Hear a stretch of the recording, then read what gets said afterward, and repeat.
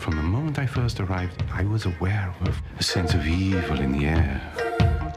The landscape of criminal investigation. Of course. That's the ticket.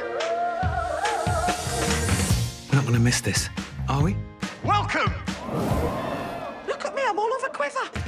The world would feel like a circus. Bishop's offered me another job.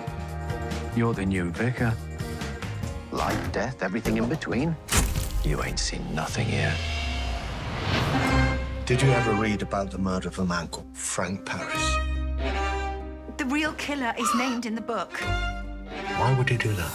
You like playing games? Blood stains on the bridal gown. Oh, I like that. It had taken Atticus Poole 6 hours to reach the Moonflower Hotel. In the evening, somebody broke into her house and strangled her. Oh, look at this wicked-looking thing. There is nothing in the book that has anything to do with what happened here. Is that really true? Think of all the people out there frightened, scared of death.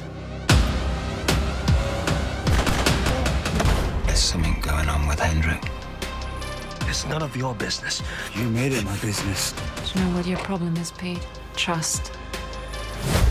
I trust my team. Drop the gun. You drop the gun, or she's dead.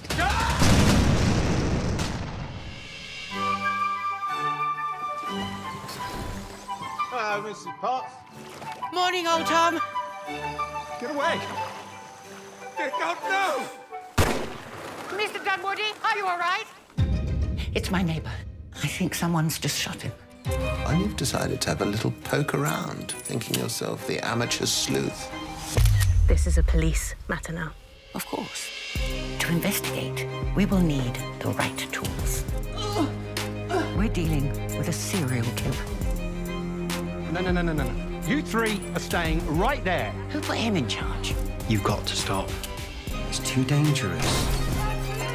I'm making a citizen's arrest.